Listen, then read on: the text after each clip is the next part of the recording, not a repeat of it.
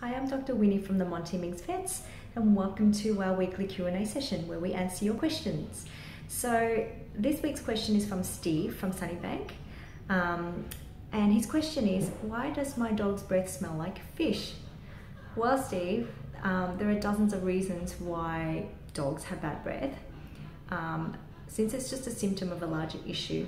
For example, breath that smells like fish might be caused by something that they've eaten.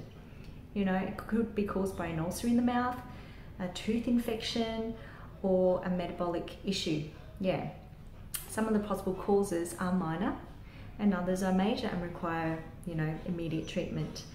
I remember seeing a dog that had a really bad breath and, it smelled like something was rotting in the mouth. So when we had a really good examination of its mouth, I actually found an old cooked bone shard that was just stuck just on the roof of the mouth between its upper back teeth.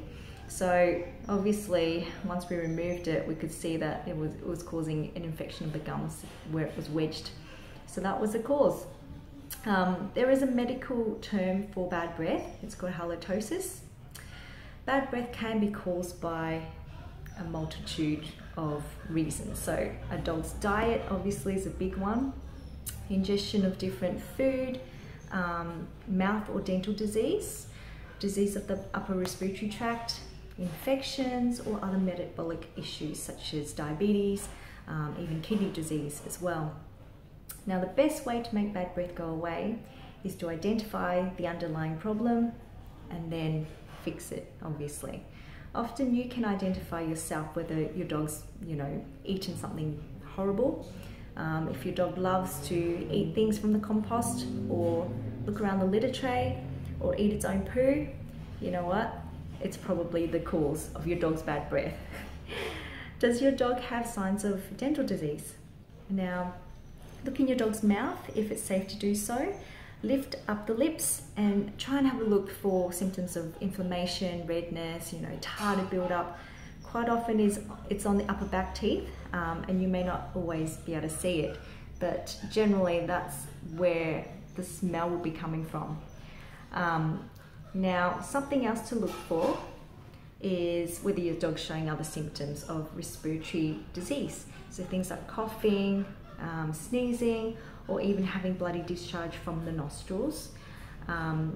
Is your dog showing any other symptoms? Signs of diabetes, for example, increased drinking, urination, or not eating, weight loss even, or vomiting, because these are symptoms of something a bit more sinister, so other metabolic diseases. And if they are showing symptoms of this, I would highly recommend that you bring your pet in for us to have a check over and make sure that there's nothing else going on. Bad breath is not something we take lightly. So that's about all we have time for this week. So if you have any feedback in regards to our videos or you want to ask a question, please comment below and we'll try and answer your questions as best we can. So thank you for joining me today and we'll see you next time.